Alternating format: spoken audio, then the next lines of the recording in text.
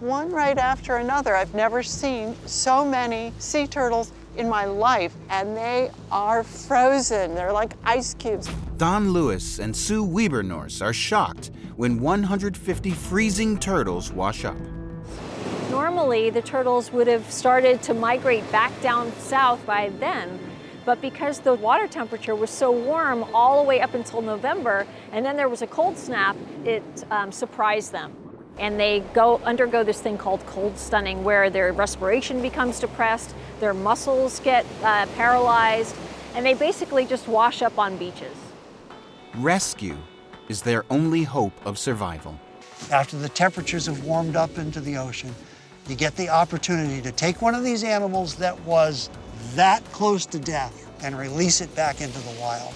And that completes the cycle, and that's what makes this so rewarding and exciting for us.